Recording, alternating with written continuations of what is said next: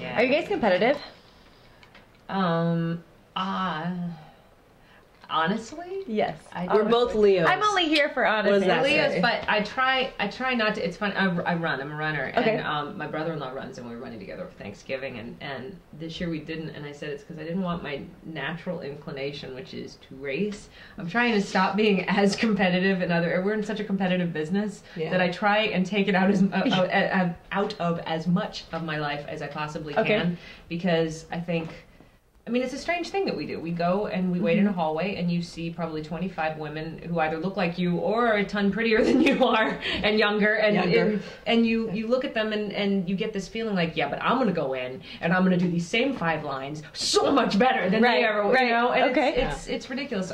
So personally, I try and take it out. I'm not saying I'm successful at it, but I try to take it out as much as I can. Right, sure. To try and keep some balance. Yeah. You know? Well, my New Balance are custom made, so they're no, it's like when I was running. I like that. Nice. That's good. Sorry. No. I don't know where that went. Perfect. It's good to Very stay guasity. supportive. I bet people love to have you on set. I'm just saying. They love me more. No. Can you? My shows do keep getting canceled. Just don't. Maybe it's because I'm an asshole. Maybe that's it. Crap. Yeah. Maybe they should allow you to hug more than shoot people. Well, I mean, although I did see that Bones business, that was very lovely. I did have to actually, issue an edict. No more dominatrix. I think I'm chock full of dominatrix. Snuggly and nice. I put snuggly and nice on Gravity. I'm a squishy on Gravity, and it's like I was like, do we have a stunt coordinator on this show? And they were like, no. And I was like, the only stunt coordinator we had was for the zero gravity love scene. Yeah. What? Yeah. And I was like, I've actually made it through an entire 13 episodes without a fight scene. Without, anything. We did some wire work for some of the spacesuit stuff, which I love. I'm like, hang me from the ceiling for 14 hours. I don't care. Woohoo! You're just like, This is why they do love her on set. Yeah. Because a lot of people don't like that stuff. They're like, you want me to get in the wet and then do what? Yeah. Oh, I love it. She's like, I love it. flying through the air. And they're like, do you want down? I'm like, no! I have to find gravity. Yeah. It's a weird thing, though, because if you did a sitcom for, say, 22, 24 episodes, and you were really funny and really snuggly, and then you went and you tried to read for a cop role, they'd be like, can she be tough?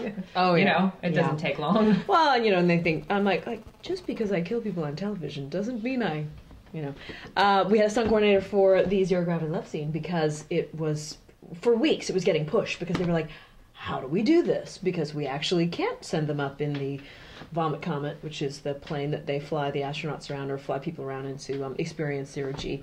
That wouldn't work. Plus, we didn't have the budget.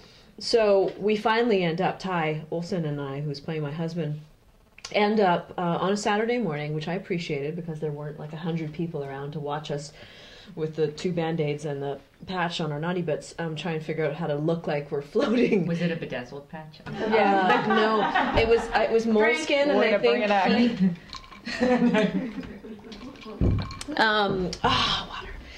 water. I ended up in a green screen room, like a big curved green screen, and on basically a giant green turntable. And so we're naked, and there's a stunt guy under us doing this with the turntable, and there was a camera on a crane on a hothead and spinning around us as we spun, and then they took that image and they just flipped it on its side, and because if you were actually floating, your feet wouldn't be flexed like this. We had to try and do it on our toes. So naked, eyes closed, making out and spinning on your toes. So there were a bunch of stunt guys going, please don't let them fall! Because they would have got a handful of junk. The only guy with the weirder job. The only guy with the weirder job than yours is the guy that's actually turning the wheel. That's what I'm thinking. Like, did he wake up one morning and go, I know what I want to do with my life? Well, he was trying to he had to keep an eye on us, but he was directly below us. And it looked pretty. It was a very, very nice zero gravity love scene. It was. Out of all the ones I've ever seen. I know. Yeah. And about this much of it actually made it on camera. For how naked we got and for how much work it took, of course, by the time it gets to network, it's like, yeah. I like you. Yeah. Done. Yeah. Yeah. Anyway. At least we found a long way. At least you're not sleeping in separate beds. next to each other. That's true. Only You in know? my real life. Oh, you're like, yeah. On storm. I'm sleeping alone. You said it was okay to wear the white after Labor Day. You lied to me. He pointed and laughed. Oh, but OnStar will never leave you. No. Well, they will now. Why? Well, because You got a new car? Yeah. Well done. Oh, it's a little known fact that actors lie. We lie. They're like, you'll be in an audition. They're like, can you fly a helicopter? Sure. And you're thinking in the back of your mind, I can learn that in a weekend, right? There's like a class for that. Something. Yeah. If I can shoot a bullet. Anything to get the job. So yeah. See, you call that lying, but really I think it's practicing your trade. Yeah. Yeah. Yes. Well, really anything to make a buck. With a dollop of self-improvement. Yeah, You can, yes. one. Yes. Well, because when you have no credits when you first start out, that you have to show that you have all these skills or all these hobbies or you can do all these dialects. And, you know, when you're like 18, you're thinking, right then, I'll be right over to your house. And you're like, can do an English accent. And, yeah, if you can mock someone on television, that qualifies. Well, luckily, I was such a good Peter Pan with the Clearwater Players in Florida when I was 14. I don't know if you saw it. I mean, I'm sure you heard about it, but I read the didn't have to reviews. try it. I just Yeah. wrote that on my resume, and people were like, "Psh." And go. Yeah, and go. That's amazing. Oh, yeah. Well, It is. Did you see it? I did. Yeah. Stunning. I'm like, YouTube. me and your grandma. That's not it. That was pretty much it. I did a lot of bad But we were community really proud of you. musicals. Oh, it was bad. There wasn't Oh. enough money to fly us, you know, like flying by foy. So I just had to stand on a box outside of a window and sing a song, and I'd appear in the window like I was flying. In my little Peter Pan costume. Yeah, I have very good friends. Put your hair. It was all under a very large triangular. Okay, this is my head. I got measured by a wig lady. My head is 23.5 inches around, and she told me it's the biggest head that she's seen since Oprah Winfrey. And Well, is that a compliment? It's full of brain. yeah, I was like, do you say thank you? Yeah. So you do. I was Yes. upset the other day talking about this. We all measured, and I have the second largest head on the entire set. It's bigger than Lawrence Fishburne's head. You're kidding me. I'm just not. It's But it big. doesn't look abnormal. It's Sorry, I'm just saying, it doesn't look You're like just a floating head. Right now. seriously, I mean, it's you know. a big head. If It's I a was big to head. put money on you having the biggest head, I would lose. And I don't like to lose. It's so. large. I can't get like the hat. I don't know that it would work. So it was a very large green triangular cap when I was Peter Pan. Yeah. That reminds me, I played Joan of Arc on Forever Night, a vampire show. Me and vampires, we go way back. And Like centuries. Yeah, and it was the same producer that did Gravity, James Perriott, and he remembered that I had done this show, and I went in for the audition, and mostly it's all a blur. And all I could remember was that when they were burning me at the stake, because it happens, I had all this Occasionally. hair, and I have hair like Liz's. There's a lot of it. And they had to put a bald pate on me. And they were trying to hide the hair, but the bald pate just kept going up. and it was something, I kind of looked more like Jane Curtin, in the cone heads. Yeah, the cone heads, yeah. And they're like, Must can vacuum. you frame down? Can you frame down again? Tighten up. Frame down. Can you crop that head out of there?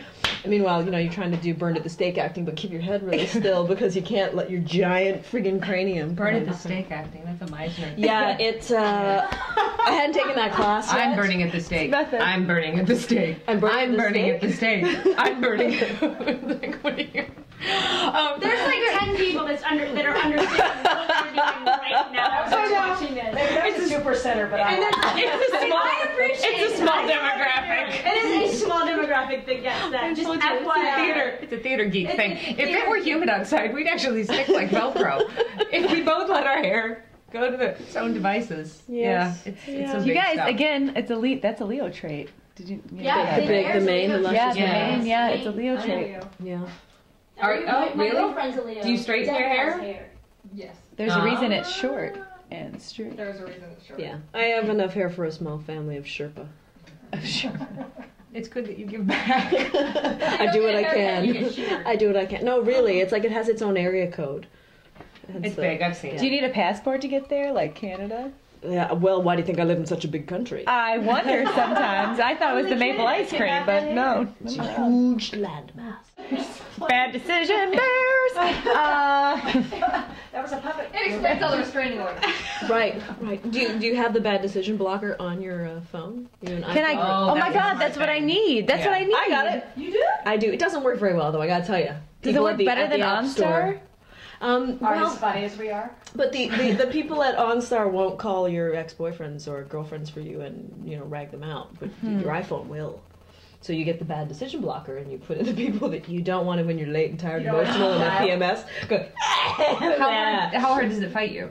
Well, it just removes them from your contact list. Oh, wait, really? So if really just they call you, the number shows back up in your call list, and lo and behold, Oh, so you can't call them on your that's a little It bit should crazy. pop something up that Yeah, says confused. you should not call this person. Yeah, it should, And it should definitely be a series of spearhead. quizzes to see how drunk you are. Yes. You know, Nice. and if you pass by 5 questions, There is then- one for your laptop that will, I guess it detects how many adjectives you're using, and people who are sending flame letters tend to over extrapolate, and it says, whoa, slow down, and it gives you a bunch of math questions.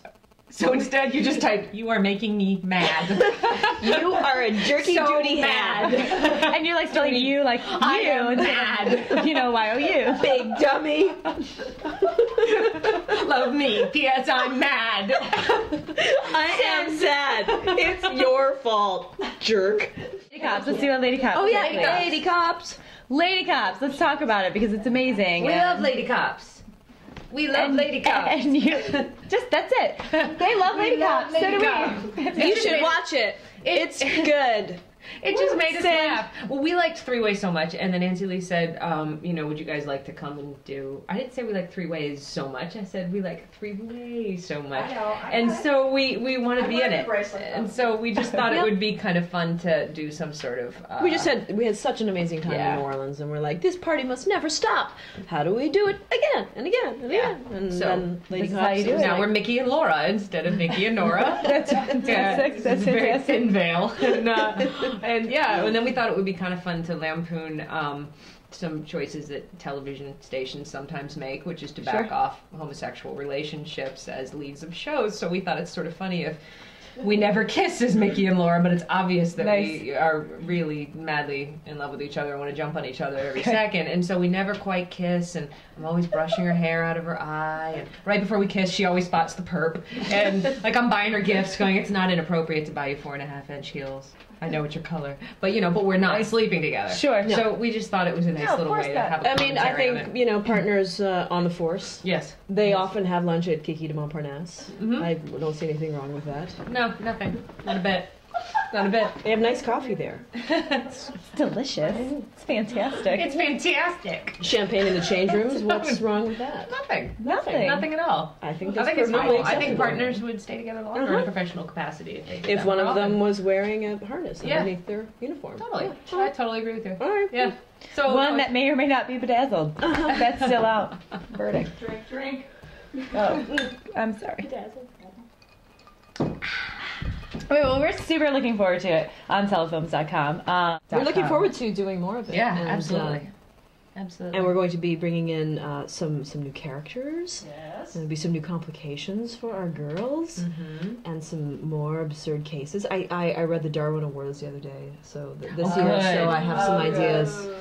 I have some ideas. I read one. We're not going to do this anyway, but I read one about an arsonist who set fire to this building, as arsonists do, and he needed a place They to have a hide problem with as that. it started So to he fire. hid inside the building. He hid inside this big shut No, and it was he in the didn't. building. He No, he actually ended didn't. up. He ended up boiling himself Oh to death. no! Yeah. Wait, you know what? We just did this whole thing on NPR, and that you can't actually do that. Boil yourself. I just you read can't this. do it. You can't do it. Can't Were they boil lying yourself. on this thing? I was looking up bad They are. crimes because I wanted to find funny crimes. We're not using any of them, but I wanted to find funny crimes for the script. And so there was also this thing about a Wait, guy. if the entire building surrounding him is on fire, couldn't he boil himself? No, they literally put. I know this sounds really dangerous, but they put like a pig. What? A pig walking into the bar. No, they put a pig, a man, and a dog in a room, and then they kept. they kept turning up the heat, and then as the heat got hotter, they would see, you know, like the pig can't sweat or pant or anything, and the dog can pant, and so it never boiled, but the person never boiled. Okay, but what if he has a fire all around him, he passes out from smoke inhalation, and then boils to death? I'm pretty sure he would just melt. I don't think you actually boil. I think you melt. What if? First poisoning. Yeah. Did you have an egg white omelet this morning? But all of those 1950s cannibal movies are just falling apart for me right now. You know, the big crock pot and the. That's right. You know. Wow, it's a very This Is No Santa moment. No Santa moment. It is for me, you guys. It is for What me. was this year's #1 Darwin Award winner? It was a gentleman who was holding up a convenience store, and he didn't like the money that they had handed over, so he held up his gun. He went click, and it didn't work. And he was like, "Oh, that's I not know where right." this is going. And he went click, Oh. and it worked. Wow. Yeah. Hmm. Wow. I Thin in the herd. Yeah. Doing us all a We're favor. just thin in the herd. Thank you so much for being on Telefilms. We loved it. It was fun. And we're going to have some more off film. What? Bye. What? What?